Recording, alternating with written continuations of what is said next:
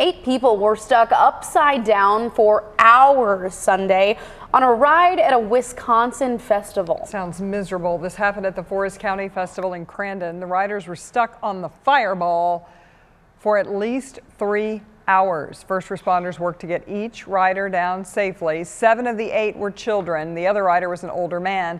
And a festival goer says the little girl who was stuck told fire officials to rescue the older man first because he was struggling.